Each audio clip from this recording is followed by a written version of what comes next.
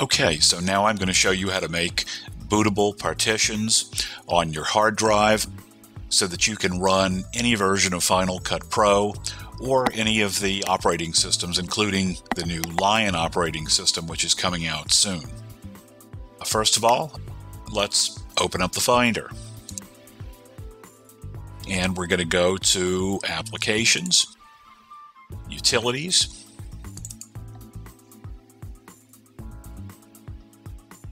and we're going to open up the disk utility. What you're going to see here is that there are two hard drives installed on my system. One is Macintosh hard drive. That's the way it normally comes from the factory. So you're going to probably find one on your system that's labeled Macintosh hard drive. That's your system drive. This is a 500 gigabyte hard drive that I've installed. It's already been erased. What we're going to do is we're going to create 3 new partitions on this hard drive.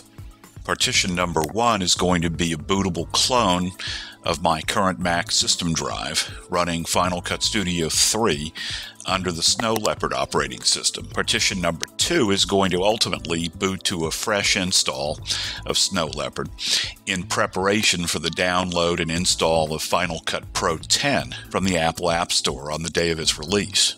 Finally, I'm going to leave partition number 3 empty for now, but I'll be prepared to eventually download and install OS X Lion on July 9th from the App Store. And once that's running, I'll download and install Final Cut Pro 10 on that partition as well. When that's done, I'll be able to run any combination of Final Cut Pro with any version of OS X with just a simple reboot. So let's see how we accomplish this. First of all, we click on the new drive, and we go over here to Partition. And the first thing you'll see is that under the current volume scheme, there's 1 partition. We're going to go and change that to 3 partitions. And now we're going to label them appropriately. This is my labeling scheme. You might think of another one. But here's what we're going to do.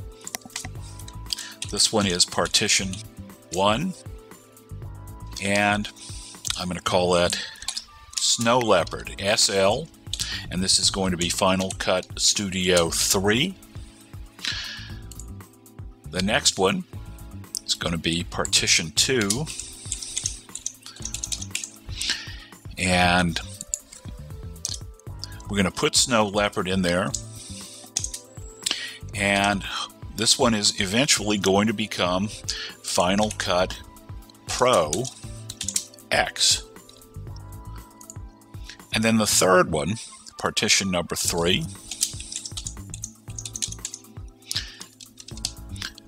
partition number 3 is going to be Lion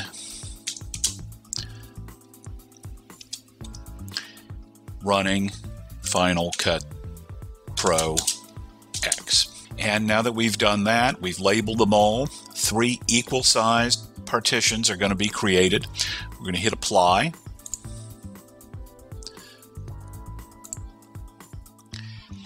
And this creates the 3 partitions and formats them all in one step. Doesn't take long.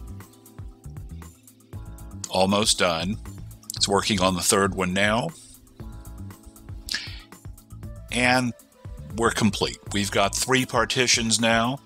And the next step is that we're going to be cloning our system drive to partition number 1. That's going to be this one, which is Snow Leopard running Final Cut Studio 3, which is what I'm running currently. That's what you're going to be cloning to your partition 1 as well. Okay, let's see how we do that. Go over here, and I'm going to open up Carbon Copy Cloner now. We're going to select the source, which is going to be the Macintosh hard drive. We're going to select the target, which is going to be partition 1. Everything else is going to be set the way that it comes from the factory. We're going to use the defaults, and we're just going to hit clone. Don't worry about this. It's telling us that it's going to delete things from that partition. That partition is already empty. So don't worry about that. Just hit continue. You're going to have to type in your Apple password.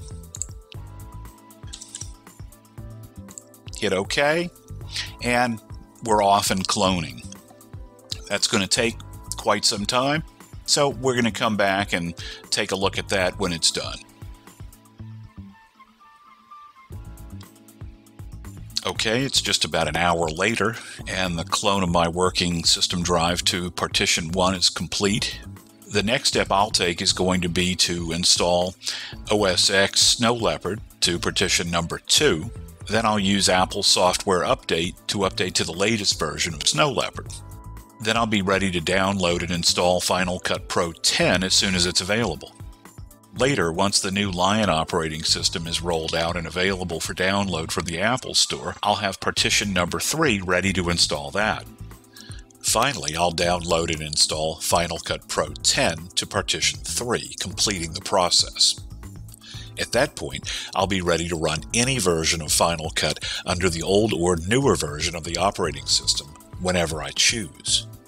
If you follow these instructions, you'll be able to do exactly the same on your editing system. In the meantime, this is David Roth Weiss wishing you good luck and good editing.